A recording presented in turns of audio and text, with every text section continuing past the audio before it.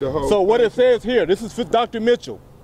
For these reasons, it is the opinion of this forensic pathologist that Mr. LaShawn Thompson died due to severe neglect, the combination of dehydration, rapid weight loss, and malnutrition, complicated by untreated decompensated schizophrenia, which means, again, he could not care for himself.